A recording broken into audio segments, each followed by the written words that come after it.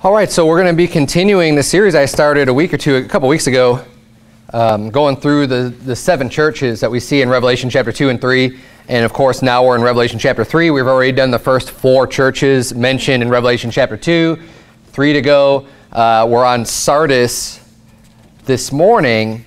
And Sardis, this section of Scripture is probably the shortest letter written to any of the churches that we've gone through so far. And so there's not a whole lot that, there's a couple points I'm going to be covering. So this may end up being a shorter sermon, which is fine because I was kind of doing some mini sermons during announcements anyways. But let's dig right in here to the church at Sardis. And just as a recap, the reason why we're doing this, if you've missed the other sermons, is because there's a lot of warnings given to churches here. And the warning is that basically if you don't repent, if you don't change, if you don't get these things in order within the church, then you're going to lose your candlestick. So it started off with John seeing this vision of these 7 golden candlesticks. And basically these candlesticks were the churches, and they're sending letters off to these churches. Letters, it says, to the angel of the church, which I mentioned this before. I believe it's the pastor, the leader, the person who's in charge of that church, in charge of making the changes, in charge of kind of operating and running the church. So they are getting these letters and need to fix things. And what we're seeing is, in many cases, there's a lot of positive things. And God starts off saying, hey, you're doing this good. I know your works, and you're doing this and this and this. And that's great. So we've been looking at all the good attributes, because those are all attributes that we want to have. If God is commending churches and saying, hey, you've got patience and you've got charity, and great, we want to have that too. So as we're digging into that, but then especially, I would say probably just as importantly, I don't want to say any more, but we definitely don't want to be doing things that's going to make God angry to the point where he's going to say, you know what, this is wicked and wrong, and this is what's happening in your church, and if you don't fix this, then you're going to cease to be a legitimate church in my eyes. I mean, what's the difference between a church that is legitimate in God's eyes and one that is not? The difference is that the Holy Spirit is going to be working in that church that God sees as being in a candlestick before him and is viewed as a legitimate church, whereas these other churches that are not viewed as by God as being a legitimate church, and candlesticks were removed, there's going to be no power of the Holy Ghost moving throughout those churches. So basically, you're going to end up doing nothing for the Lord. That's right. You may be spinning your wheels and doing a lot of things and having a lot of activity, but ultimately, at the end of the day, if God's not recognizing the work you're doing, it's no good. I mean, it's like the people who think they could work their way to heaven. They may be doing a lot of work. They may be doing a lot of good deeds. They may be spending a lot of time, investing and trying to help people and do this and do that. And you know what? All of it is just going to amount to nothing in God's eyes when they die without Christ. In a similar fashion, churches that may be doing all kinds of things, have thousands of people coming up, and you've got kids programs and adult programs and teen programs and everything under the sun, and you're busy and you're doing a lot of stuff. If you're not viewed as a legitimate church in God's eyes, it's all for naught. So we want to make sure that when we look at these warnings, we say, hey, let's treat this seriously. Let's not be like the church at Sardis. Let's not be like these other churches that had these problems. Let's make sure that we don't get into those, and if we do have them, we can fix them and repent so we can continue to do the work and service of the Lord, and that the Holy Ghost can move with power in our church to help the people around us, to help the community, and to preach the gospel of Jesus Christ effectively. That's the point. Now, with Sardis, look at verse number 1 in chapter 3. The Bible says, and unto the angel of the church in Sardis write, these things saith he that hath the 7 spirits of God and the 7 stars. I know thy works. And with most of the other churches that we've seen, the other 4 churches, and you've done this, and you've done this, but you do this, and there's good and bad. He says, I know your works, that thou hast a name that thou livest, and art dead. There is nothing good brought up about the church in Sardis here. And this is also interesting to point out because I've mentioned this last week. We had some other really bad things going on in churches. God is really long-suffering and really wants churches to succeed and to grow and to do right, and he gives space to repent and change. And here we have a church, he's not even giving anything that they're doing right, but just that you used to do things right in the past. But now there's nothing. And imagine a church, like I would just think, man, if there's nothing that you could even really say as a positive thing about a church, how could that possibly even be viewed as a legitimate church in God's eyes? But they still can. But it's just, I mean, these are all churches getting warnings for a reason, though. These aren't being addressed to every church, but almost all of these, because I take that back, because there was one church they were getting a warning, but it was a warning about the persecution to come. They were doing things right, but they were being warned that, hey, stay with it, stay faithful unto death, and I'll give thee a crown of life. So there's obviously a message that was written to them that was important as well. But let's see what, when the Bible says here, thou hast a name that thou livest and art dead. So what I take this to mean, and what I think this is saying, is that, there's churches that can start off great, doing a lot of work for the Lord. They can build a great church, doing real, legitimate, good work, and your name is known. You've got this name, you've got this reputation. Man, this is a thriving church. This church is great. They're alive. They're doing all these great works. He says, you've got this name that you live, but you're dead. Now, I don't think this is like a phony church that has this name, or it's all just fake that they live and dead, because they wouldn't have even had the candlestick to begin with in God's eyes. Yeah, that's right. So this is a church that was a legitimate church.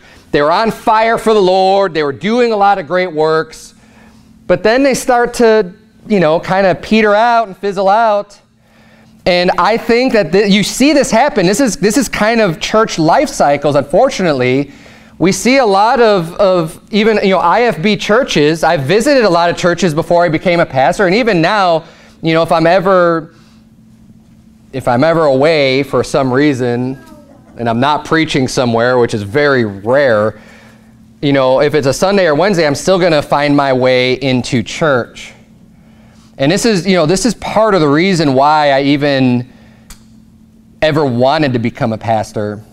It's not because I had an ambition to be a pastor and wanted to be in front of everyone and just have so much to say, and I just wanted, that wasn't it at all.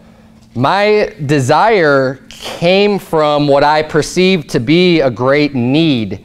Because prior to even endeavoring to become a pastor, traveling, family vacations, things like that, going and visiting churches and honestly trying to find the best churches that I can attend in different areas, looking at their websites, making phone calls, doing whatever I need to do to see, okay, what churches seem to be like that have the best reputation, have the best name, that seem to be doing the most for the Lord. That's where I want to go when I'm on vacation, when I'm traveling, when I'm going here. I want to go to the best church that I can go to. And when I would go to different areas and I'd visit different churches, time after time, you know what I would see? I would see churches that apparently they had a name that they lived, but they were dead. They were dead.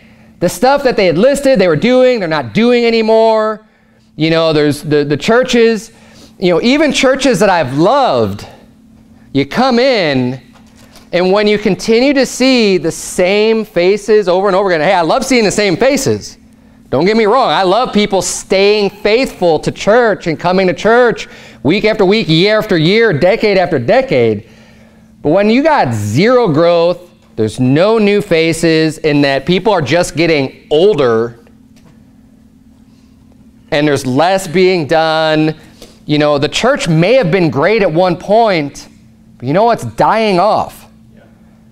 And I started to just witness this in my own anecdotal experiences, just traveling, going to church.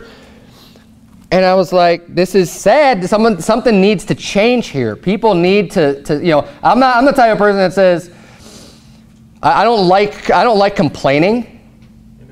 And I don't like complaining about situations. And you know what? Instead of complaining about something, why don't you do something about it? If you see there's a problem, if you see there's a need, don't just complain about it. Do something about it. I try to teach my kids at home, you know, when you're walking by the house and you see just some, you know, some mess or something, you know, don't just walk by it or say, oh, someone did it, you know, just clean it. Take care of it. Do it, right? Doesn't do anyone any good to just complain. Oh, well, this is out. Just take care of it and do it, right? And that's just kind of the attitude. I think it's the right attitude to have in general, but that's the attitude I had with the churches. It's, you know, I could sit here and complain all day. Oh, man, there's no good churches. Oh, man, what's going on here? Well, how about you step up and do something about it, right? How about you decide, well, you know what? If there's a problem here, why don't you do it? If you think you could do a better job, then why don't you get up and do it? And it wasn't even so, it's not even so much of a, you know, loftiness, thinking that, oh man, I'm so much better than this person or that person. But let's face it, when you go into churches and there's almost no scripture being taught, and there's nothing going on, and there's no soul winning, and it's just a little social club, you know, you can easily spot that pretty quickly. It has nothing to do with you lifting yourself up when you're not being fed, when you go into church week after week after week, and there's just nothing going on. It's a dying church. You can spot that, and it's easy to see. What I'm saying is that instead of complaining about it, you need to step up and look at what the Bible says the qualifications are for a bishop and say, can I do this? Maybe you're not qualified right now, but are you disqualified? If you're not disqualified, maybe it's something to work for and work towards. And I know there's a lot of people that listen to sermons online and stuff like that, and they live in areas where they say, you know what, there's no good churches. Well, what are you going to do about it? Are you willing to make a sacrifice? How about you know, here's the Christian thing.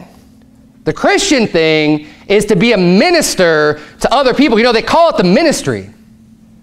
Instead of complaining, going, no one's ministering to me, you know, Jesus Christ came not to be ministered unto, but to minister. Instead of saying, well, where is the person that's going to, I need somebody here. Why don't you pick up, move, go get trained somewhere, go get taught, and then go back, and then you be a minister to other people. Why don't you do that? Instead of complaining, well, there's no good churches in my area. Do something about it. Yeah, you know what? It requires sacrifice. It requires a lot of sacrifice. But do you read your Bible? Do you read all the admonitions of Jesus Christ himself saying, you know what? You count the cost. You're going to build a great tower. You got to sit down. You got to count the cost. This is what's going to happen. When people came to Jesus and said, hey, Lord, we'll follow you whithersoever thou goest. He goes, you know what? The birds of the air have nests. The foxes have dens, but the Son of Man has not where to lay his head. You know, he's telling them, it's not going to be easy. It's not going to be comfortable. It's going to require sacrifice. But if you want to follow me, this is what you need to expect. There's work involved. That's right. And one of the problems with churches is getting too comfortable. Getting too comfortable. The flesh can start to take over. Where at one point, man, you're on fire. Man, we've got a lot of things going on. We've got soul winning on Monday. We've got soul winning on Thursday. We've got soul winning on Saturday. We've got soul winning on Sunday. We're doing all this work. We're getting people baptized. We're getting people saved. We're discipling people. We're teaching people. But after a while, you know what? Different things come up. Different things can happen. You kind of fall out. You're still coming to church. You're still reading your Bible. But you start slowing down on the works. And when that starts to infect a church, you know, the death is a real slow death. Doesn't happen overnight. Doesn't happen, you know, I mean, there's different ways churches go, but in this sense, this isn't from a church split. This isn't from the, you know, this is just the starting to lose anything of value in God's eyes to where you get to the point to where God's looking at your church and going like, you know, these other churches I can at least say, hey, at least you hate the deeds of the Nicolaitans. But this church, I don't even know where you stand on anything. You're not really teaching anything. You're not really doing anything. You're spinning your wheels. And you know what? You'd lived at one point, but you know what? Now you are dead. Now you're dead. We got to learn not to live in the past. Not to think of, well, I did do this. Man, you should have seen all the soul winning I used to do. No, I want to see all the soul winning you're doing. Right. You know, back I did this work for the... What are you doing right now? Right. We got to live in the present. That's right. And live for the future. Not the immediate future on this earth. We're talking about the New Jerusalem and the heavenly things. And that's where the focus is, which keeps us occupied in doing things in the present. The past is done. Forgetting those things which are behind and reaching forth unto those things which are before, we press for the mark of the prize of the high calling in Christ Jesus. That's what we need to be focused on. And as a church, that's what we need to be focused on. We don't want to have a name like Sardis. Oh man, the Strong Old Baptist Church, you know, and how do you get a name? You start doing the work, and you start, you know, going around and preaching good doctrine and preaching the gospel of Jesus Christ, just as the apostles, when they're going into new areas, you know, these that have turned the world upside down have come hither also. Why? Because they're doing a lot of work. They're men of activity. They're doing a great work for the Lord, and it garners attention. And you know what? These people start to get a reputation. Apostle Paul got a reputation. You know, even the devils knew there's Jesus I know and Paul I know, but who are ye? Or he had a good reputation of someone who's doing the work for the Lord. And that's how hopefully our church, you know, our church is still in its infancy. We're only 2 years old, but that's the name, that's the reputation we're trying to garner. Is a Strong Old Baptist Church, man, that's a solid church. That's a good church. That's a church that's doing a lot of works for the Lord. But God forbid we get to the point where we become this church that we have a name that we live in, where people still revere Strong Old Baptist Church, but we're actually dead. This is the case of Sardis. And this is the case, unfortunately, with many Baptist churches across the United States. They were great churches. They had lots of programs, lots of activity. And now, what are they doing? And I'm not plugged into all the different circles and know what's going on, so I don't have any churches to call out specifically, because I don't have all that knowledge. So I'm not going to do that. But you know what I'm talking about, and you know when you go and visit places. And you can walk in and tell, man, at one point they had a lot of things going on, and now there's nothing. Verse number 2, Revelation chapter 3 says, be watchful and strengthen the things which remain that are ready to die. For I have not found thy works perfect before God. So it's basically a church on life support. He said, you've got a little bit going on here, but they're ready to die. I mean, you've got the heart monitor, beep, beep, beep, but he's like, it's ready to go, beep, because those few people maybe that are remaining in the church that still want to serve the Lord, you know, they're going to flatline, and then you're going to be left with nobody doing the works. Again, that's the situation that you have in some churches here. And again, the church is being judged as a whole, right? All of these churches have to have some people in it that are, you know, righteous and doing right. And that's going to be the only way God's still considering them to be a church. So let's look at verse number 3 here. Because they're being told to strengthen those things. You know what? You've got a little bit, the things that remain, don't lose those things. Reinforce those things, do those and do those more, right? The things that remain, strengthen them. Focus on those things and expand those things. The good things need to be strengthened because they're about to die. Verse number 3, remember therefore how thou hast received and heard, and hold fast and repent. If therefore thou shalt not watch, I will come on thee as a thief, and thou shalt not know what hour I will come upon thee. Now, 2 points in this verse, and it's going to kind of take up the rest of the sermon almost. The first one, though, turn if you would to Luke chapter 8. Luke chapter 8.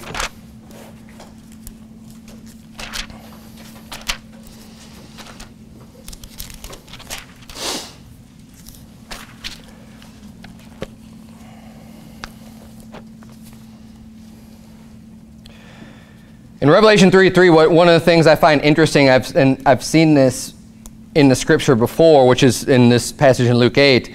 He says, remember therefore how thou hast received and heard. He doesn't say what you've received and heard, but how. How you've received and heard. Look at Luke 8, verse 16. We're going to see a very similar wording here, same wording.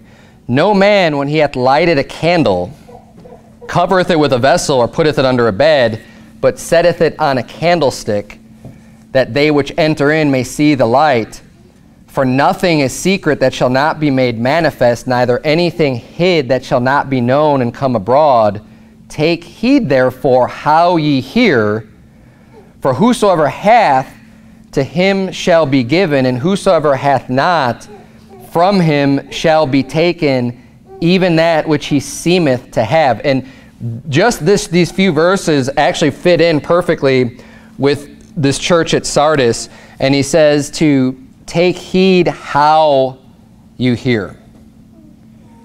How do you hear? Because, and he clarifies, for whosoever hath, to him shall be given, whosoever hath not, from him shall be taken even that which he seemeth to have. And preceding that, he's talking about your light not being hid. The way that God wants things to work and has designed things to work, and the way that churches ought to operate, is through preaching of God's word and not hiding the truth or hiding the light, and making that light to shine. And when you hear and you're a forgetful hearer, like the Bible talks about, and not a doer of the work, see, you're going to go off and you're not going to change, and you're just going to keep doing the same old things. So how you hear, he's saying, you know, when you've been given a lot, you're going to be, a lot's going to be expected of you, a lot's going to be required of you. And you know what, a lot's going to be given. So when you hear a lot and you're doing something with what you're hearing, you'll receive a lot. But when you hear and you're not doing anything, whosoever hath not, from him shall be taken away even that which he seemeth to have. The Bible says here, in back to Revelation chapter 3, actually you could stay in Luke, flip over to Matthew 24.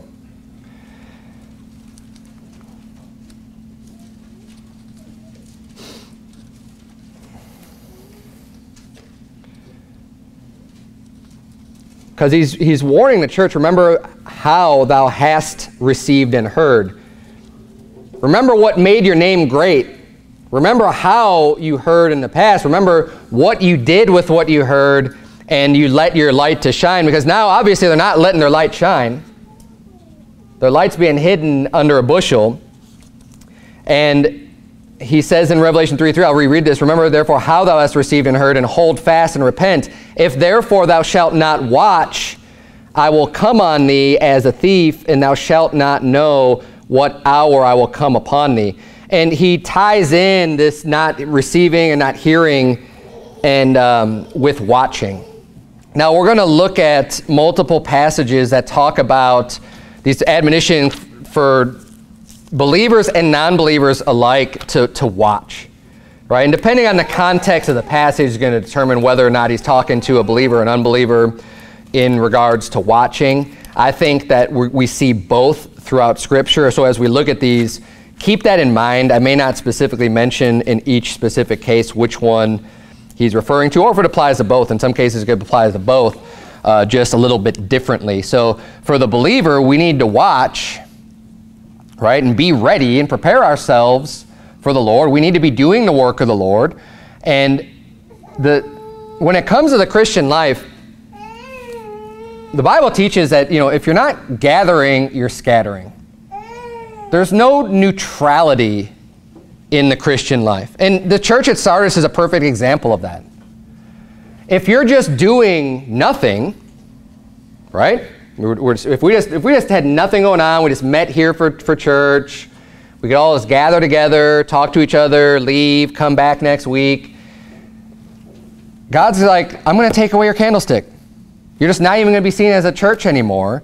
You need to be zealous. You need to repent. You need to do the works. All the churches are being judged on their works. If you just think, well, I'm just going to be neutral, we're just not really going to do anything, doing nothing is bad for you. It's not good. It's going to bring chastisement and punishment from the Lord, because He has called us, He has saved us, and created us unto good works. That's what we're supposed to do. You know, it's great that you're saved. It's great that you've received the free gift that God paid for, that He's purchased your soul, and you belong to Him, and you received that freely by His grace. Amen and amen. You're saved. Nothing could ever change that. But you know what? He didn't just save you for you to do nothing, for you to sit on your rear, for these churches just to be social clubs, and to do nothing and to not really follow the pattern that Jesus set forth. That's not why He saved you. Now, whatever you do with your gift, that's up to you, but don't expect to be receiving anything. In fact, the things that you think that you have, the Bible says they're going to be taken away from you. And the person who has, because they're doing, because they're working, he's going to be given even more. And that's the way things are going to work at the judgment seat of Christ. And there's a difference, by the way, between the judgment seat of Christ and the great white throne judgment. There's two different events that happen. The great white throne judgment is what you see in Revelation 21, or excuse me, chapter 20, where you've got the dead standing before God and they're judged for their works. And since they didn't have Jesus Christ, they all fall short and they all get cast into the lake of fire.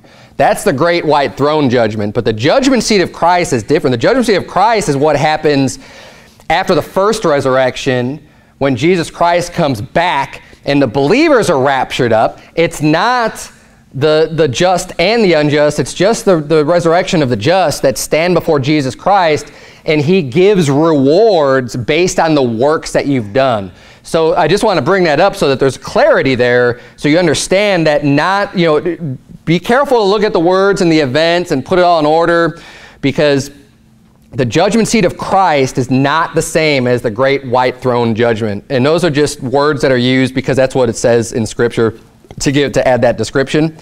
But when it comes to the judgment seat of Christ, where all of us here, we're saved, born again, when Jesus comes back, whenever that may be, and we end up standing before the throne of Jesus Christ, He's going to start giving out rewards, and the works that you've done in this world, they're going to be tried.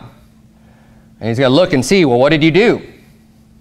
Here are your works. And, you know, and it gives us description of fire, you know, consuming up your works, and whatever you did that was valuable, that was eternal value, it's going to abide the fire. It's going to be there. It's like, all right, here we go. Here's all the works you did in your life.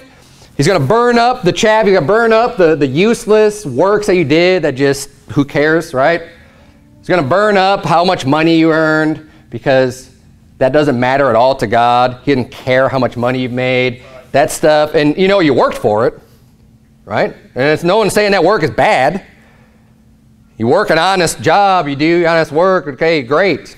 But that's not going to earn you rewards in heaven. Amen.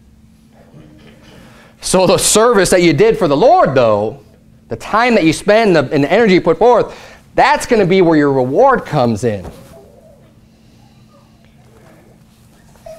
But when you hide your light, when you hide it under a bushel, and you stop preaching and you stop doing the work of the Lord, you're not earning yourself any rewards. And you want to be careful, because of what the warning that the Bible gives over and over and over again. And we're going to see a little bit of this, and I need to hurry up actually a little bit now. I've gotten a little long-winded at the beginning here. But when we look at the kingdom of God, especially in the parables that Jesus Christ gives in the Gospels, He talks about, you know, giving, you're going to be, you know, you've been faithful in a few things, you'll be ruled over many things. And people who have put forth their work, God rewards you for what you've done. But then He gives the example of people who, you know what, you weren't doing anything, and the things that you think you have, the little, oh man, there's one thing, you know what, that's given to someone else because you just didn't do anything. And the things that you think you've accumulated, you haven't. So you got to be looking out for that. So that's what we see on the believer side of things. The unbelievers, you know, they need to watch for Christ's return. There's so many people that think, oh, you know, because one is, it's mostly because they have a false idea of what the gospel is. They don't even know how to be saved. So they think that like, well, I'm going to live my life now because I want to party and I want to live this way and I want to fornicate and I just want to do all these fun things. And then later on when I get older, I'll turn to God, I'll turn to religion and I'll straighten things up and everything will be great. You know what? They need to watch because you don't know when Jesus Christ is coming back. First of all, you can't just put off getting right with God. And the reason why they say it is because they don't even understand how salvation works. They think that they're going to have to live right in order to be saved. Like, okay, I'll just turn to religion then later after I've done all this stuff. Right? It's a Catholic mentality of, I'm going to go off and live like hell during the week, and then I'm just going to go and say my penance and eat a cracker, and then everything's all good, and then I could go back and just repeat this cycle, thinking that somehow they're getting saved every week or whatever. And it's just total nonsense. But let's read this. And here's the thing. And I'm going to try to go through these passages a little bit quicker when we actually start reading them. But I think one of the things that throws people off is when the Bible uses the word servants. You can't always assume that when the Bible says, when I came to my servants and my servants were doing this or not doing this or whatever, it doesn't always mean that a servant is someone who's saved. It may or may not mean that. It depends on the context. You got to read the whole thing and see what are the ramifications, what's going on. If it's talking about people going to hell, a servant going to hell, that's not talking about a saved person, because saved people are saved from hell. They're saved from the penalty of sin, which is hell. Okay, so and I'm not even going to get off onto that nonsense that people believe in this millennial exclusion garbage. That it's Baptist purgatory, that somehow if you're not living good enough, you're going to go to hell for 1,000 years or in the millennial reign of Christ. It's just total nonsense from unsaved heretics that are trying to blaspheme salvation and say that it's faith and works to keep you out of hell. Don't have time to get into that. But let's go back to Matthew 24. So servants, well, I was explaining, you could look, and this is also one of the ways it's used in the Bible. The whole nation of Israel as a whole, as a group, were God's servants. They were God's chosen people to be the lighthouse to a dark world. That was the people that God chose to deliver his word to. That was the nation that God chose, where he was going to have his name placed, and they had the tabernacle and the temple, and that was the people he was using to do his work. God loves all people, and for God so loved the world that he gave his only begotten son, right? But he was using, and he still does today, he uses specific nations and groups of people to do his work. So when you have this group of people, the nation of Israel, they were his servants. But you know what? Many of them were unsaved. And many of his servants, because that's one way of using that word, they were his servants, but they completely were derelict in their duty. They were removed. They were outcast. They were denied. They were rejected. And many of them ended up going to hell. But they were still his servants because they were called to do a specific work. And they weren't even saved, but God wanted them to be saved. So keep that in mind as we go through this. So just just make sure you don't limit yourself in understanding of thinking, well, it just said servants, so they must be saved. There were wicked people that were called God's servants. Because they were used of God to bring forth judgment on people. There were wicked kings that were used. And they were being called God's servant because they carried out the action that God wanted to have done. They were serving him even if they didn't realize it. Matthew 24, look at verse number 42. Of course, we know Matthew 24 is the whole chapter about end times. Starts off where the disciples ask Jesus, hey, when shall these things come, and what will be the sign of your coming and the end of the world and things like that. So he goes through all this stuff and explains all the things that are happening. And then in verses 40 and 41, he's talking about basically the rapture. There's going to be two in one field. One shall be taken, the other left. And then in verse 42, he says, watch therefore, for you know not what hour your Lord doth come. So he's saying, watch. Watch for the rapture. Watch for Jesus Christ's return. Watch, because you don't know when he's coming back.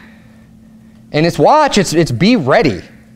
Right? You're watching, you're going to be ready, You're looking out for this to come. He says in verse 43, but know this, that if the goodman of the house had known in what watch the thief would come, he would have watched and would not have suffered his house to be broken up. It makes perfect sense. If you knew, let's say someone's plotting and planning to come and burglarize your house and steal a bunch of stuff, and they know you're going on vacation in 3 weeks, and, oh man, this is the perfect time, I'm going to go in there. And you knew that someone was planning to do that, wouldn't you then prepare and be like, you know what? We're going to postpone our vacation. We're going to stay home. We're going to, so that way he doesn't come in and steal all your stuff. You would make preparation against that, right? That's what it's all saying here, that you know what? If he would have known that, then he would make sure. Therefore, so in the same manner, be ye also ready, for in such an hour as ye think not, the Son of Man cometh. You know what? Jesus Christ is coming back. And people need to be ready, and people need to be aware. He's coming back. And you don't know when he's coming back. So just as, a burglar's going to come in, if you want to make sure your house is ready, you're going to arm the house, you're going to make sure you got locks, you might have some dogs, or what, all these preventative measures to make sure that you're ready if someone were to come.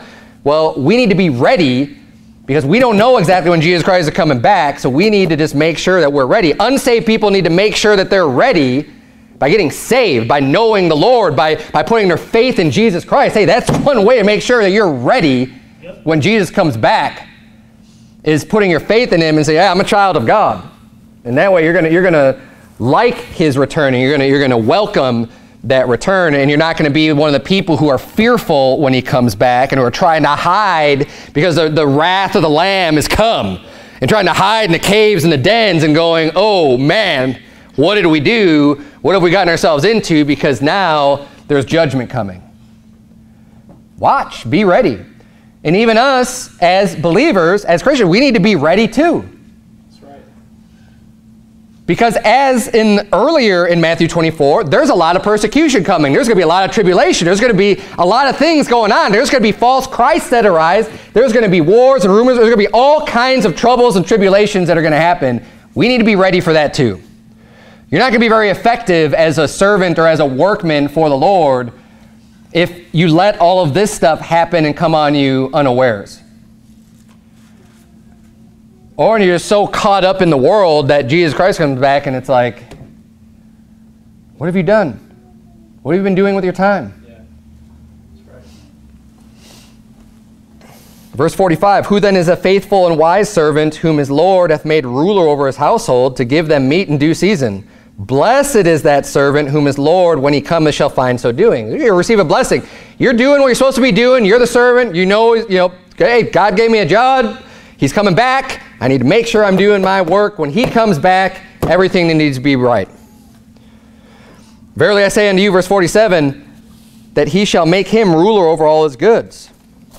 But and if that evil servant shall say in his heart, my Lord delayeth his coming, and shall begin to smite his fellow servants, and to eat and drink with the drunken, the Lord of that servant shall come in a day when he looketh not for him, and in an hour that he is not aware of, and shall cut him asunder, and appoint him his portion with the hypocrites.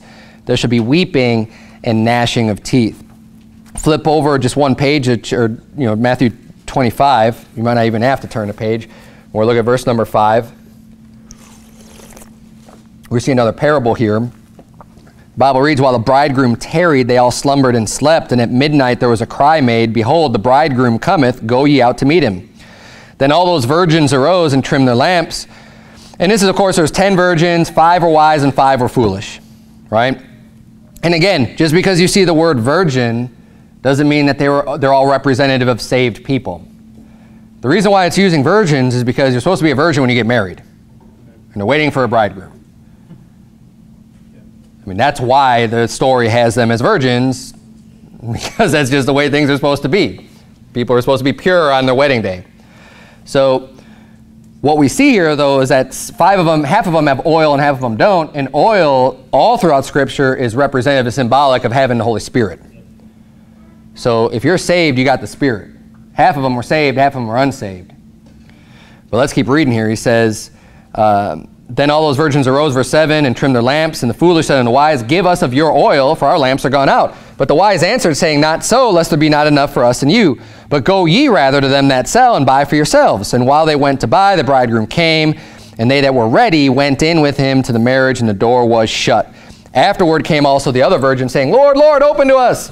But he answered and said, Verily I say unto you, I know you not. Watch therefore, for ye know neither the day nor the hour wherein the Son of Man cometh. Now obviously, you know, most of these are going to be talking about Jesus Christ's return, the Son of Man coming. But how about your own meeting with the Son of Man? You know, the day of your own death. You don't know when that's going to be either. And these foolish virgins, they weren't ready. They didn't have the Holy Spirit. And then, you know what? They missed their opportunity. And the door was shut. And they cried, Lord, Lord, open to us. I don't know who you are. I know you not. Depart from me, you workers of iniquity. I'm going to read for you from, turn if you would to Luke 12. I'm going to read from Mark 13 for you. Mark 13, verse 33 says, Take ye heed, watch and pray, for you know not when the time is. For the Son of Man is as a man taking a far journey, who left his house, and gave authority to his servants, and to every man his work, and commanded the porter to watch. Watch ye therefore, for ye know not when the master of the house cometh, at even or at midnight, or the cock crowing or in the morning, lest coming suddenly he find you sleeping. And what I say unto you, I say unto all, watch. Luke 12, we're going to start reading in verse number 31. But why are we going over all these verses? Because Jesus warned Sardis to watch. He said, if you don't watch, I'm going to come on you as a thief. And he's talking to the church. And he's not, the watching, this isn't talking about the rapture with them. That church came and went. At this point, when Jesus is giving these letters and giving this instruction, he knew. You know, when he was on this earth, he may not have known the day and the hour. The Father only knew. But Jesus has all wisdom and knowledge now. He hasn't constrained himself like he did when he was made flesh and came to this earth and grew in wisdom and in stature and learned things, and, you know, when he became a human being and put some type of a limitation on his knowledge, which is a miraculous thing in and of itself. Don't know how that worked. Don't need to know how that worked. But he was able to do it. But at this point, he knows. He knows when he's coming back. Okay? And at this point, even in Revelation, he knew. So when he's warning him to watch, how about he's warning him to watch so that their candlestick doesn't get removed?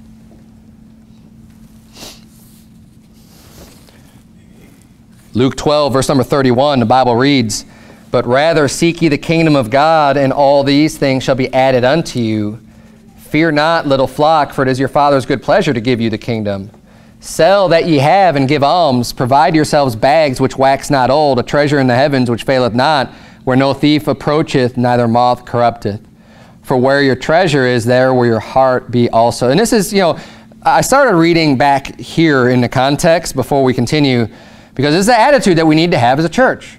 We need to be minded of heavenly things. And if that's where your heart is and that's where your mind is, that's going to motivate your actions to be doing the right things. And as a church, we're going to be collectively doing the things that are heaven bound, that are heavenly value. And that's where your treasure is going to be. It's not going to be caught up in the distractions on this earth that's going to eat up all of your time so that you're not doing the works that we're supposed to be doing. Well, let's keep reading here. Verse number 35, Let your loins be girded about and your lights burning. And ye yourselves like unto men that wait for their Lord. So we're being instructed, you need to be like people who are waiting for the Lord to come back. I mean, think about it. If you're at work, you're on the job, and your boss says, hey, I need you to get this done. I'm running to the store. I'm running here. I'm going to do some errands, and I'm coming back. Right? I need you to get this done. You know he's coming back. Right? And you know there's some employees, if the boss said that to them, they're going to be like, cool, man, he's not here. And they're going to kick back, and they're going to take a nap, and they're going to kind of wander around and be lazy and slothful and do nothing. And they're going to think it's great because the boss isn't there looking over their shoulders. You know, oh, man, he's not here. I could do whatever I want. Boss man isn't here. And then he comes back and they're picking up the tools or whatever, and they're trying to do some work real quick. But you know what? He's going to see the job isn't done. Right. He's going to be angry with those servants. You need to be the faithful servant that, you know what? You've been given the job, boss left, And you're going to do it. And you're going to be faithful, and you're going to keep doing that work so that when he comes back, you'll be like, here you go, sir. Job's done. I also did this. That's how we need to be. And you know what he says? You'll be blessed. So look at verse 36 again. And ye yourselves like unto men that wait for their Lord when he will return from the wedding, that when he cometh and knocketh, they may open unto him immediately. Blessed are those servants whom the Lord, when he cometh, shall find watching. Verily I say unto you that he shall gird himself and make them to sit down to meat, and will come forth and serve them. And that's a great promise right there of, you being served. You're going to be a servant, and you're going to be a blessed servant who's going to do and work, and you've been told to do a job and you do it for the Lord. You will be blessed when he comes back, and he'll actually, this blows my mind every time I read it. Just because, who are we? That's right. The Lord of Lords and King of Kings is who we work for, and we are servants to him, rightfully so. But to even read this, where he says that he's going to gird himself and make them to sit down and meet and come forth and serve them, that's a blessing beyond words. To be in Jesus' presence and have him do that. It's kind of like what he did with the disciples when he washed their feet. That's like, I'm kind of like Peter. He's like, look, you can't wash my feet, Like, what are you thinking? What are you doing? Because we are the servants. But this is how the Bible says you're going to be blessed. If you do your job faithfully, then you will be very blessed. Look at verse number 38. And if he shall come in the second watch or come in the third watch and find them so, blessed are those servants. Boss shows up unexpectedly. Hey, man, you're going to be blessed. Or he sees you're faithfully, you're still doing the same job. You're still doing the work. Great. Didn't even expect you. Oh, I didn't know you were coming back now. You came back a little bit earlier than I thought. Doesn't matter because you're doing the work that he said to be doing. You get blessed for that. Verse number 39, and this know that if the goodman of the house had known what hour the thief would come, he would have watched and not have suffered his house to be broken through. Be ye therefore ready also, for the Son of Man cometh in an hour when ye think not. Then Peter said unto him, Lord, speakest thou this parable unto us, or even to all? And the Lord said, who then is that faithful and wise steward, whom his Lord shall make ruler over his household, to give them their portion of meat in due season? Blessed is that servant, whom his Lord, when he cometh, shall find so doing. Of a truth I say unto you, that he will make him ruler over all that he hath. But and if that servant say in his heart, my Lord delayeth his coming, and shall begin to beat the men servants and maidens, and to eat and drink, to be drunken, the Lord of that servant will come in a day when he looketh not for him, and in an hour when he is not aware, and will cut him in sunder, and will appoint him his portion with the unbelievers. And that servant which knew his Lord's will, and prepared not himself, neither did according to his will, shall be beaten with many stripes. But he that knew not and did commit things worthy of stripes shall be beaten with few stripes. For unto whomsoever much is given, of him shall be much required. And to whom men have committed much, of him will they ask the more. You basically have two choices as a believer, as a Christian. You can be blessed and do the work that God has for you to do. Be faithful, do it, serve him. You'll receive rewards, you'll receive blessing, it's going to be great. Or you can do nothing, you could live like the world, you get off in the sin, and you know what? Then you're going to be chastised, you're going to be beaten with stripes, the Bible says. And the more that you know, and the more it's been given to you, and the more opportunity that you have, the worse the beating's going to be from God. I don't know about you, I'd rather be blessed than be beat. And this isn't that hard of a concept. It's the way that things work and should work in the home. Right?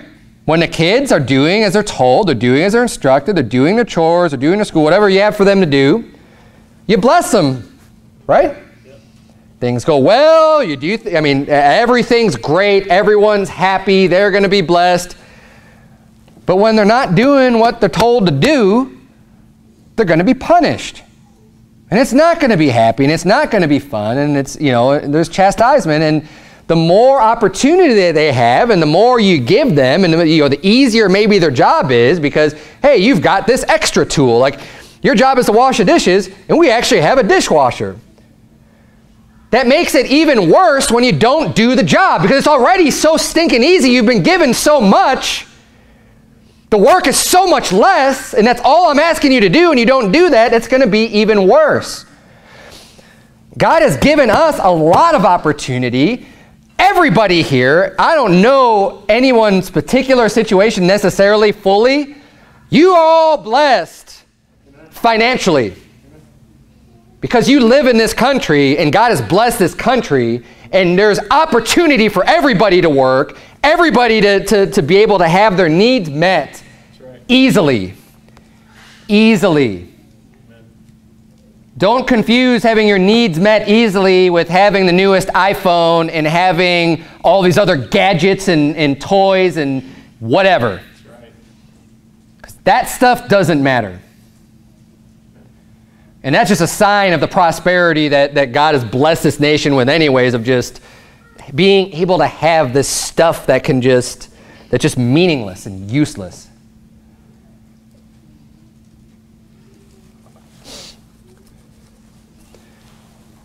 You have been given a lot. You have the ability to get all of the Word of God, all of it, for $1 or for free. You come here, I mean, we've got a bookshelf full that we'll distribute freely. I mean, that's great. People in history, it's not like the New Testament churches back in Jesus' day were just like, we've got all these Bibles that we're giving out. It physically just wasn't capable of doing that. Now, maybe they were able to do it with some pieces or but the cost of the paper and just everything to be produced was way higher than it is now. I mean, we've got mass production, we've got these paper mills, and just everything is so much, the cost is just brought down so low, so low. You have tons of resources at your fingertips to receive knowledge, to receive wisdom, to go out and not even really be persecuted. It's legal to go out and practice your religion and preach the gospel of Jesus Christ. You have so much opportunity. What are you doing with it? You can receive the blessings, which are great. There's so many blessings to receive of the Lord and all that He's promised us. But if you're not doing anything with it, and God says, you've got all this around you, you've got all this, I've given you so much, and you're doing nothing with it, be prepared to be beaten with many stripes.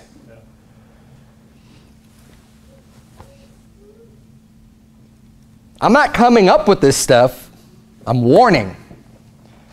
Just like we read in Revelation 3, the warning coming unto Sardis. Look, you guys are about to die, is what he's saying. And your candlestick's going to be removed. You need to get things right. You used to do work. What are you doing now? And let's apply that personally, right? I mean, our church is doing great. We're doing a lot of works. It's not like we're in the same condition that Sardis is, but we don't want to be there ever. I don't ever want this church to be in that condition. I can't control what future generations might end up doing, but you know what? We control what we do. How we raise our children, how the works that we do, and are we allowing ourselves to backslide and to not do the work when you've been given so much anyways? The warning isn't just to a church as a whole. The warning is also the individual. You've been given so much. I don't want to be beaten with many stripes. God comes back and he's like, what have you done? Just like remember when Jesus came to the fig tree? He's hungry, and he's like, you know what? I want a fig. And like, there's a fig tree right there. I could see it. He comes up to it. It's like, what good are you? Representative of the believer who's supposed to be bringing forth fruit. Right? We're supposed to be God's trees, God's plant. You know, we're supposed to be here to reproduce and to bring forth fruit. And if God's coming to you looking for something going, hey, where's the fruit? What are you doing? Why cumbereth it the ground? Let's pluck it out. Let's get another tree. It's going to actually do something. You know, Jesus cursed that fig tree and it withered and died. And I wholeheartely believe this, because that's kind of a whole nother sermon, but God is able to extinguish your life. He holds your breath in his hand. And we need to remember that. We have great opportunity to earn rewards that are going to last you forever. A lifetime is short. Eternity is forever. You could work to earn rewards here in this lifetime. Earn all the money you can. Try to make your life as comfortable as possible. My friend, that's a really short period of time. Yep. That's right. Right now, it may be all you know, but we need to be eternity-minded, because eternity is a long, long, long time. And the older that you get, the more you realize, man, time goes by fast. Fast. I mean, when you're younger, you feel like you got all the time in the world. But the older that you get, it's like 10 years ago, 20. I was explaining to someone who I was talking Spanish, and I was I was telling them, like, well, where did you learn Spanish? And I was speaking Spanish. Where did you learn Spanish? So I was in high school, and I was just started thinking, I'm like, that was a long time ago. Like, where did I learn? I learned in high school a long time ago. Long time ago. You don't even realize it. It's just like, yeah, I remember being in class. I remember learning the things I learned in Spanish. I remember so much about that. That was a long time ago now. And it's not really that long. It happens. Boom, boom, boom, boom, boom. You want to work and work and work and work and work just to be like, I've got this great house. I've torn down my silo and I've got a new one built, and I've got all my goods and all my food, and I've got my prepper bunker. It's buried, and I've got ventilation, I've got a water supply, and I've got livestock, and I've got crops, and man, I am set. You give me doomsday, here I come. And God's going to be like, you fool. Your soul's going to be required of you today. And then who's thinking, what good is all that going to do? And when God comes back to judge, do you think there's any doomsday prepper that's going to be able to abide God's judgment and God's wrath? I mean, how foolish is the thought of man thinking that they can survive what God is going to bring on them? Sorry, ain't going to happen. I'm all for being personally responsible and independent in the sense of being able to care for yourself and be prepared against trouble and be able to have something stored away for a rainy day or some hard times. Don't get me wrong, okay? But there's plenty of people out there who get consumed in making all their plans and all their bug outs and all their, look.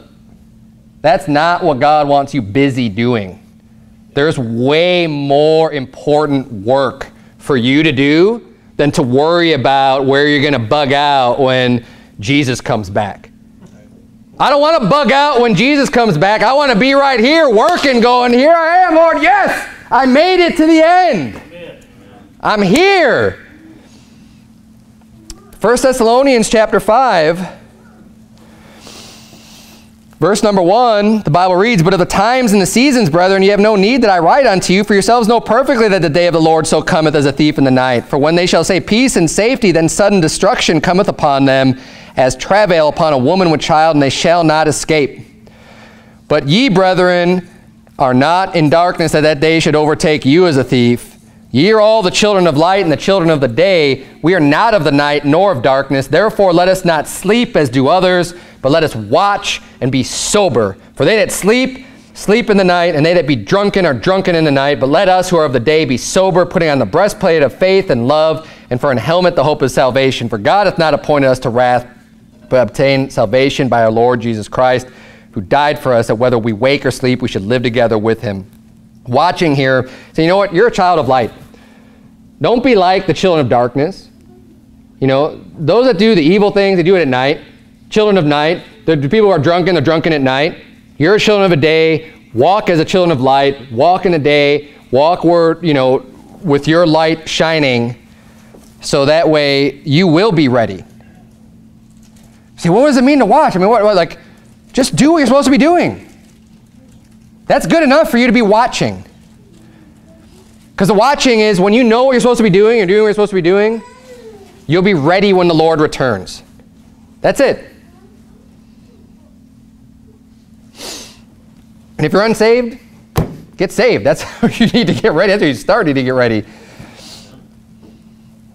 And then in Revelation 3, the last verse is verse number 4. He says, Thou hast a few names, even in Sardis, which have not defiled their garments. And they shall walk with me in white, for they are worthy. And honestly, I think there was a lot of people who weren't even saved in this church. I mean, there's enough people to call it a church. There's still a congregation of believers. But this statement saying that they're going to walk with me in white, you know, all believers are going to be clothed in white, because it's Jesus Christ's blood that sanctifies you and cleanses you from all sin. It's not your own righteousness. Our own righteousness, we're not worthy. We're not worthy of being with the Lord and walking with the Lord just because of our works. The only way that we could be worthy is through what he did for us and receiving that. And having those clean garments could only be cleaned through the righteousness of Jesus Christ. So unfortunately, I mean, when churches start to die and they're not doing anything, you're going to end up just having churches where you're going to end up with a lot of unsaved people, because there's nothing being taught, there's no lights being shined, and things are getting ready to die. And you still got those few in there that they're saved, they're trying to do the works. Great. But this is a wake-up call for that church in Sardis. And I know I said I might be a little bit shorter, but that's okay, because the food's not here just yet. It should be here real soon. The food is coming. It was supposed to be ready at noon, so it's noon right now. Stick around after the service. We're going to sing one more song before we're dismissed, but stick around for lunch. Like I said, you don't have to be sticking around for the baby shower or anything like that. You don't even have to be going out soul winning. Everybody's invited. Everybody's welcome to have some food. It'll be here shortly. Men, as soon as we close our service out, I'm going to ask you please to start. We're going to have the chairs as much as possible, the tables on that side of the main pillar here. And we'll set up the chairs around the tables on both sides. And let's not have them all joined in one, but we're going to have all individual tables. And then after lunch, we can move them together if the ladies want to have one big table. But let's bow our heads, have a word of prayer. Dear Heavenly Father, Lord, we thank you so much for this church and for everyone here. Dear God, I pray that you please help us to continue to learn all the different admonitions and warnings, as well as the good things that we need to be doing as a church. Lord, help us to be able to be pleasing in your sight and to be able to just do the work that you have for us to do as your servants. Lord, help us all to learn and understand what that work is, and to be able to not just know what it is, but to go forth and do it. Lord, we want to serve you. That's what we're here for. We love you. And it's in Jesus Christ's name we pray these things. Amen.